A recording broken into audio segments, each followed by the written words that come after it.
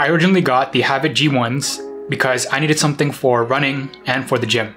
I thought it would also be so much more convenient if they were wireless, not having to worry about wires getting tangled around dumbbells or accidentally yanking them with my hands. With such a large selection of wireless earbuds out there, it's getting hard to separate the good ones from the bad ones. There's this notion inside my head where I feel like I need to spend X amount of dollars to get something good. That may not be the case with these Havit G1 Bluetooth earbuds. Do they match the price that you pay for? Or are they a dud in an ocean of cheap wireless earbuds? Let's take a look. The Havit G1s are priced at $49 USD. They also have Bluetooth 5.0 capability. They are rated at IPX5 water resistant, essentially protection from water from a nozzle. The case battery has 720 milliamp hours, and each earbud has a battery of 60 milliamp hours. The earbuds come in this funky hardshell case design. The case comes with a magnetic locking mechanism. Opening the case automatically turns on the buds, and closing it turns the buds off. The case isn't super compact, but it can definitely fit in a large pocket, but the bulge makes it look like you're carrying an oversized bean.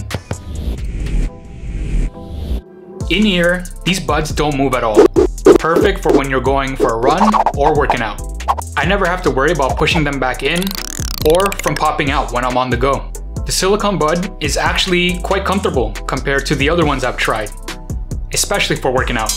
Some are too small and allow for a lot of ambient noise to get in, while others are too big and just hurt the ear canal. I understand this point is more subjective because everyone has different ear shapes, but for myself, the fit is nearly perfect. The IPX5 water resistant rating is a must-have for any earbuds that I get because 1, I sweat a lot, and 2, I run in the rain.